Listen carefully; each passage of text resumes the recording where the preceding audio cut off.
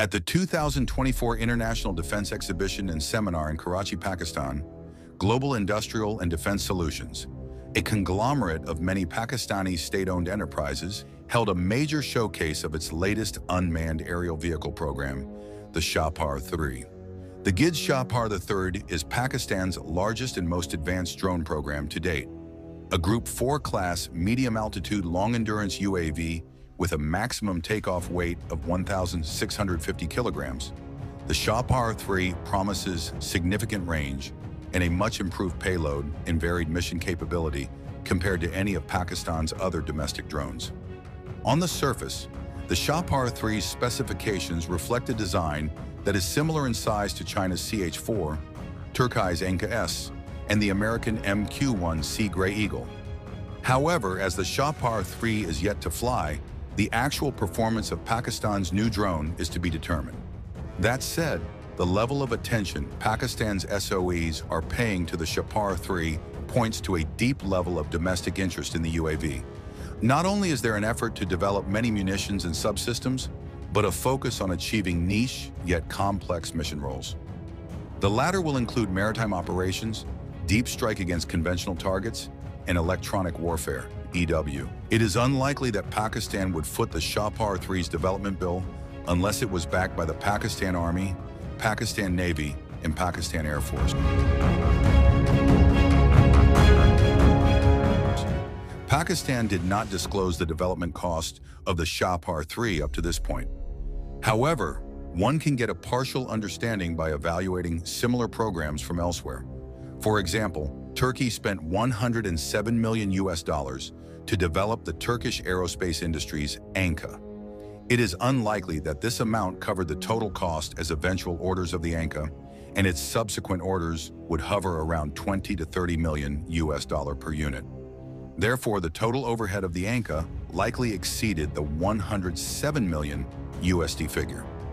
One can plausibly see the Shahpar-III costing Pakistan at least $100 million, if not potentially closer to $150 to $200 million.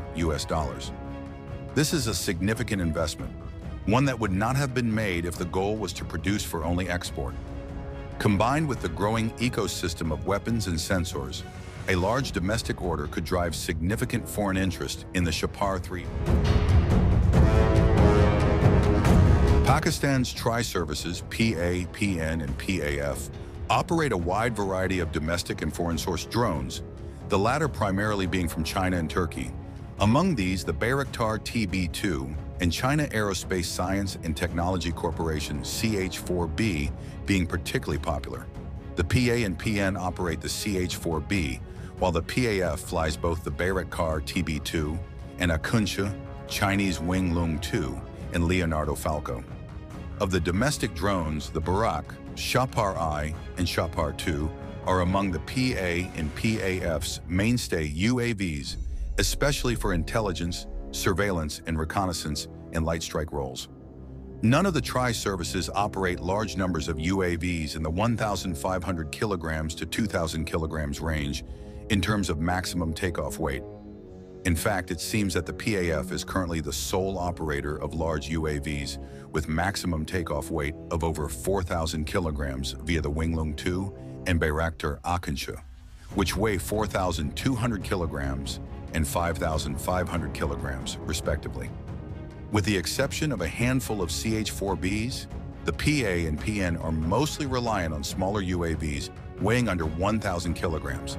Thus, there may be a gap in the 1.5-ton to 2-ton maximum takeoff weight range across each of the tri-services, especially the PA and PN, which have to commit to larger designs and numbers. In fact, some of the capabilities revealed at IDEAS 2024 speak to surface ISR and target acquisition and maritime roles, further reinforcing the idea that the PA and PN may be the prime domestic users of the Shahpar-III. However, this would not discount the PAF, either, as the Shahpar-III could fit into its long-range strike and electronic intelligence strategies. These factors indicate that a large domestic order could be coming, giving the Shahpar-III strong early sales momentum. Moreover, an early and widespread domestic push would help distribute the R&D overhead, thereby helping GIDS market the Shahpar-III with a more competitive price point.